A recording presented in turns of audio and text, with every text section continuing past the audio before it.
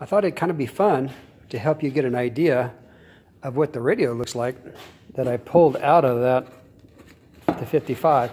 This would have been the deluxe radio setup with the push button and all that stuff.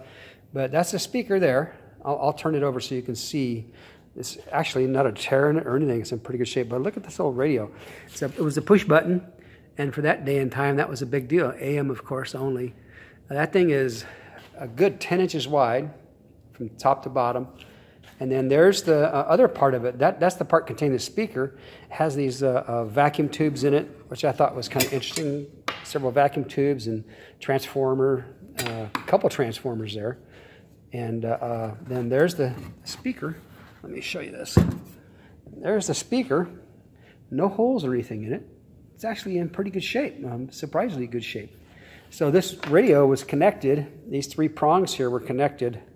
These three prongs here were connected into the side of this unit, along with this, and of course then this unit here, the speaker with the rest of the radio components in the back of it were all connected to the power, to a power source, and away it went. But that's something else. And let me get to the tape over here so you can see the size, how deep it is. It's about 7 inches. Well, yeah, about about 7 inches when you put the radio buttons and that kind of thing in it. And as far as height goes, it's a good 3 inches tall. Pretty amazing. When you look at inside the car, all you had was this little bitty radio. That's all it was, just the face of this thing popping out. And then this guy is again is a good 10 inches, and then quite heavy, by the way. I don't know how much it weighs, but it's pretty heavy, and then this unit's about 5 inches tall, something like that total. And as I said before, about 10 inches wide. But the speaker in it's a pretty good sized speaker.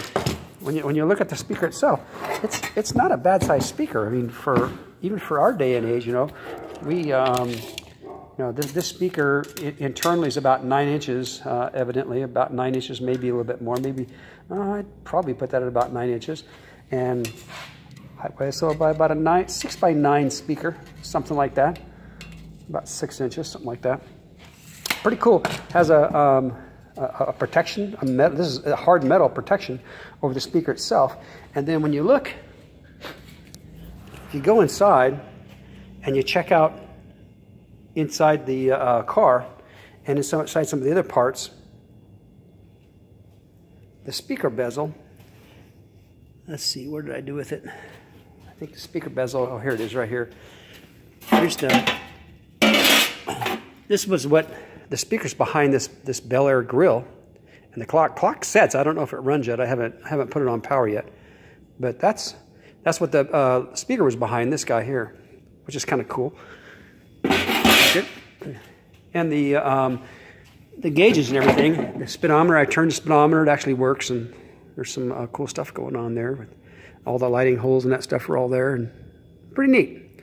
Anyhow, thought you might be interested in that radio. I got a kick out of it. I thought it was pretty cool. Anyhow, let me know in the comments if you have any questions.